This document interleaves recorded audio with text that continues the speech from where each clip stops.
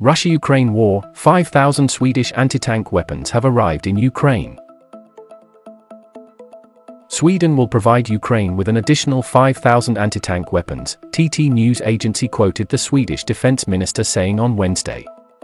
Sweden has already sent 5,000 anti-tank weapons, along with other military materiel to Ukraine.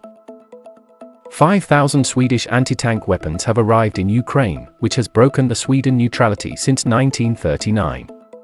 Stockholm's weapons will give Kiev more strength to resist the Russian army.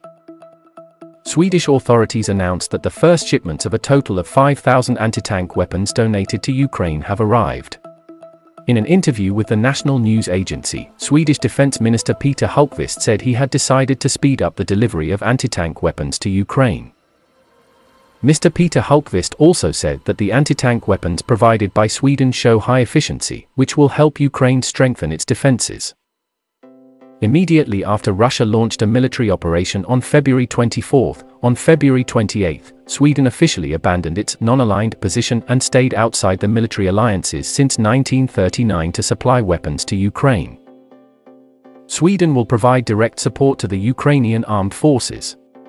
This support will include 135,000 rations, 5,000 helmets, 5,000 body armor, and 5,000 anti-tank weapons, Prime Minister Andersson said. I have come to the conclusion that our security is best protected when we support Ukraine's ability to defend itself against Russia, Andersson said. The anti-tank weapon that Sweden transferred to Ukraine will be the Pansarskott 86 model, international name AT-4, a disposable anti-tank gun that has been effective in real combat.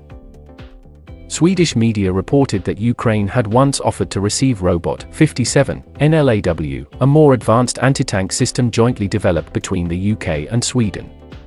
The Robot 57 anti-tank weapon system, NLAW, currently being supplied to Ukraine by the UK has been effective on the battlefield when dozens of modern Russian tanks have been destroyed. Along with Javelin, the Robot 57 anti-tank missile, NLAW, is currently the most feared anti-tank weapon on the Ukrainian battlefield. Although AT-4 is not as advanced as Robot 57, NLAW, but Pansarskott 86, AT-4, is still a fearsome anti-tank and armored weapon when combined with urban warfare. Ukraine has requested a weapon system that can hit tanks and armored vehicles, and this is the Pansarskott 86, said Swedish Defence Minister Peter Hultqvist. In addition, the Pansarskott 86 system is easy to use, requires no training, and requires only one soldier to operate, concluded Swedish Defence Minister Peter Hultqvist. The AT-4, Pansarskott 86, is one of the most popular shoulder-fired anti-tank guns today. The product's jointly developed by the US and Sweden. This weapon was put into service by the US military in 1980 to replace the M72 Law anti-tank gun, which proved to be weak against the Russian RPG-7 anti-tank gun. The AT-4 is preferred for its compactness, ease of use, strong power, and high accuracy. AT-4 has an overall length of 1,020 mm, caliber 84 mm, weight 6.7 kilograms. The gun has a folding scope and can be fitted with a day and night optical sight to increase the ability to destroy targets.